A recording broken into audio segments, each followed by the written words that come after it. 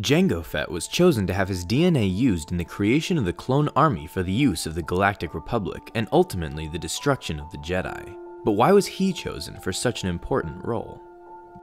10 years before the start of the Clone Wars, Darth Sidious tasked his new apprentice Count Dooku in recruiting a template that was capable of killing Jedi, so that his or her DNA could be used for the clone army. Along with that, he ordered his apprentice in destroying a Force-worshipping cult that went by the name of Bando Gora.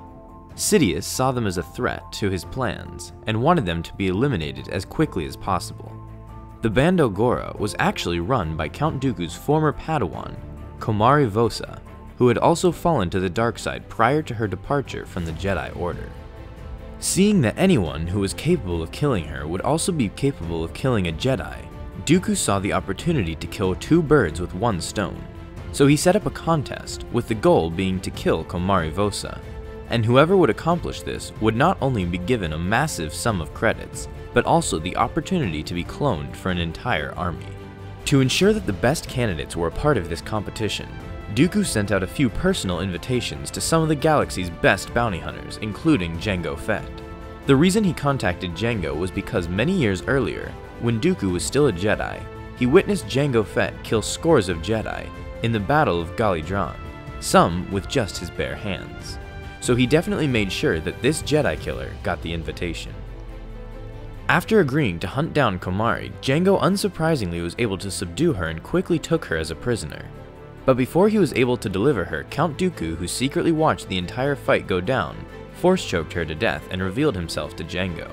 Initially confused as to why Dooku would hire a bounty on someone he could easily kill himself, Jango demanded to be paid. But before Dooku did, he explained to Jango the whole purpose of this bounty and offered him to have his DNA be used for a clone army, and that he would be paid even more for accepting this offer. At first Jango refused, not wanting to deal with the Jedi, due to what they did to his people many years before.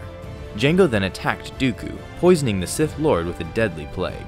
But this poison wasn't much of a threat to Dooku, who was easily able to remove its effects from his body through the Force. Impressed with this, Jango decided to listen to Dooku's offer. After giving it much thought, Jango agreed, but only if he were to receive one unaltered clone for himself, a clone who would eventually become Boba Fett. Working with the Kaminoans on Kamino, Jango not only provided his DNA, but he also provided expert combat lessons and drills for the clones. He even inspired the clone armor design through his Mandalorian armor.